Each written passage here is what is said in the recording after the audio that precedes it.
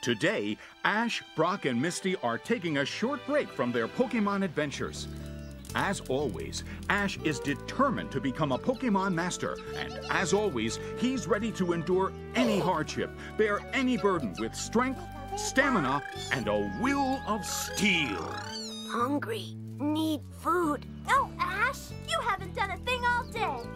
I'm too weak to work, Misty. I haven't eaten since breakfast. No. This lunch is gonna be just perfect for you, Ash. It's my lazy boy no-chew stew.